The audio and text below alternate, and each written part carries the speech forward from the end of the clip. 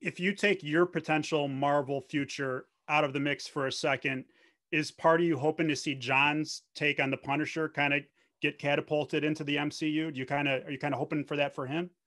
Yeah, I mean, again, I don't know what the politics are. I don't know what goes on behind the scenes. I don't know any of that stuff. I don't know what the rules are in terms of, the deal that Netflix made with, so whatever I say is, it can be taken out of context, and it can be a headline, and it can mean something that it's not meant to mean. So I'm just a little careful with what I say now, but I don't know.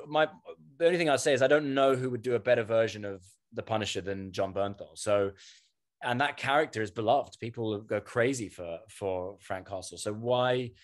So if they're gonna do it again, I hope they do with him, because I don't think it gets better than that. But I feel the same way about Kristen Ritter.